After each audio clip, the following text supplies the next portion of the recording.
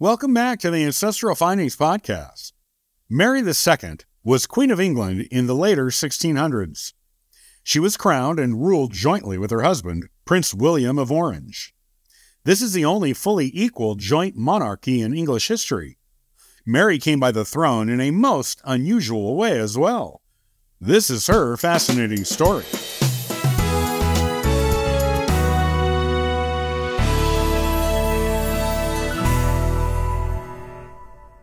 Mary Stuart was the eldest daughter of James Stuart, Duke of York, later King James II of England, and his wife, Anne Hyde. She was born in 1662, one of 8 children born to her parents. Of these children, only Mary and her younger sister Anne survived past childhood. Though never meant to be Queen of England at her birth, Mary nonetheless did inherit the throne in a most unusual and never since repeated way. Mary's uncle Charles was ruling England as King Charles II at the time of her birth. He had many illegitimate children, but no legitimate children with his wife. This meant that his younger brother, James, was his heir apparent. Any male children of James's were meant to be in line to the throne after that. Though James did have male children with his first wife, none of them survived him to take the throne. James had converted to Catholicism with the influence of his wife, who converted after their marriage. Charles II, though, insisted that James's children be raised as Protestants, as Charles himself was. Mary and her sister Anne were brought up in their own household at the behest of the king, and only occasionally saw their parents and their maternal grandfather for visits. After James's wife crossed to the other side, when Mary was only a young child, she became second in line to the throne after James. James remarried to Princess Mary of Modena in Italy, 2 years after his first wife crossed. His new wife was only 4 years older than his daughter Mary. This second marriage would cause much upheaval in England after James eventually inherited the throne, and paved the way for Mary to be offered it while James was still alive. When she was 15 years old, Mary was betrothed to her first cousin, William III of Orange, the son of her father's sister. In fact, because of his status as the grandson of an English king, that king being Charles I, William was actually fourth in the line of succession during Charles II's life, after James, Mary, and Anne. Mary and William wed in 1677, with Mary still being only 15. She cried at the wedding, but soon came to love her new husband very much, and was known for her devotion to him. William was known to be equally devoted to Mary. Mary was animated in personality, and quite personable, qualities that made her popular with the Dutch people over whom her husband ruled. The fact that William was a Protestant made Mary's marriage also popular in England. She became pregnant soon after her wedding, but miscarried a few months after. At least 3 other suspected miscarriages occurred during the first few years of their marriage. After early 1680, there were no more known or suspected pregnancies, and Mary's childlessness was a source of great unhappiness for her. Mary's father, James, became King of England in 1685, after the crossing of Charles II. At the moment James became king, Mary became the official heir presumptive of England.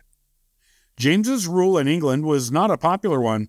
As a Catholic, he used a royal decree to grant freedom of religion to non-Protestants, something the people of England did not approve of. James's popularity among the English people took another hit when his second wife gave him a son. Normally, the birth of a legitimate prince would be a time of great joy in England, but as both of his parents were Catholic, the boy would be raised Catholic as well, with no other king to order a Protestant upbringing, as with Mary and Anne. England, it appeared, was willing to tolerate a Catholic king as long as he had Protestant heirs. The birth of a Catholic heir was simply not to be tolerated. 7 English nobles went to Orange, William's kingdom, in the Netherlands, and asked him to come to England with Mary and an army to depose James. William was concerned that he would be subordinate to his wife if he did this, as he was lower in the line of English succession than her. Mary assured him that if he were to take England, that she would only be his wife, would do everything she could to make sure he was king for life, and that she would always do as she promised in her marriage vows and obey him as her husband. William agreed to go to England and take the throne. William issued a declaration that called James's newborn son the pretended Prince of Wales, went to England with his army, and was quickly joined by the English army and navy, who did not want a Catholic monarchy. James attempted to flee the country, but was intercepted. He made a second attempt to flee, which William purposefully allowed to succeed. James went to France with his wife and son, where he lived the rest of his life. While England did not want him as king, Scotland, which was still an independent country, believed James to be their rightful king, and his son to be the proper heir to their kingdom. This set up a generation of fighting between England and Scotland over who was the rightful heir to both kingdoms. Mary was sad about the way her father was disposed, but also believed that she and William were doing the correct thing in order to secure a Protestant future for England. She was also happy about returning to the country of her birth to live. When she joined William in England, shortly after he defeated James, she was happy for them, but sad for James at the same time, so William ordered her to appear cheerful when she arrived in London.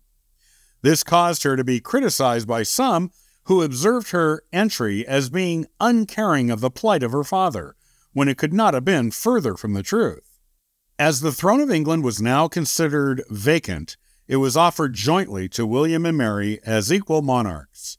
An argument had been made that Mary should be sole monarch as the rightful hereditary heir, but William believed a husband could not be subject to his wife, and wished to rule as a king, rather than as a king consort to Mary.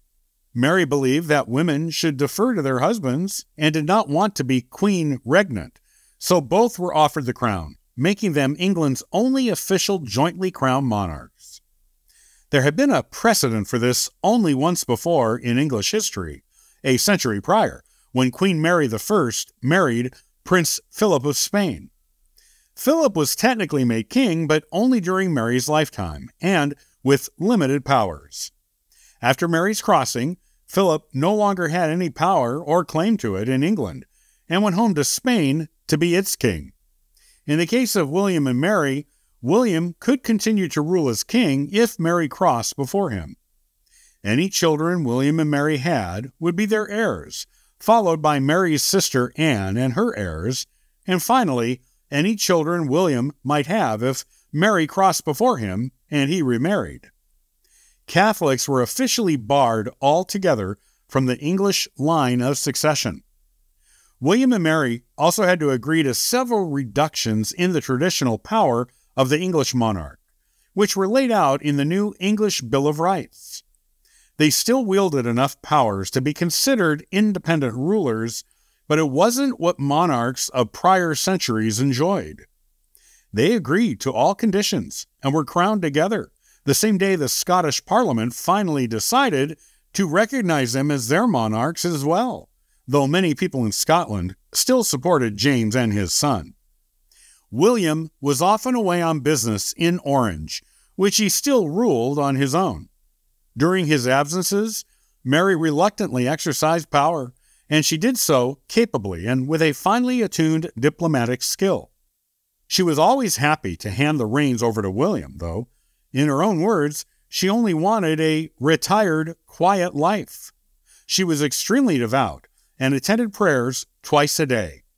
Her greatest priority as monarch, aside from her devotion to William, was to promote the Protestant Church. Mary II crossed to the other side of smallpox in 1694. She was only 32 years old. In fact, she was long thought highly likely to outlive both William and her sister Anne, who were both known to be delicate in their health. She was tall, 5'11", and physically fit, walking many miles between her palaces on most days. Her crossing was a shock to everyone. and William was devastated. He never remarried. William ruled as King of England until his own crossing in 1702. He was succeeded by Mary's sister, Anne.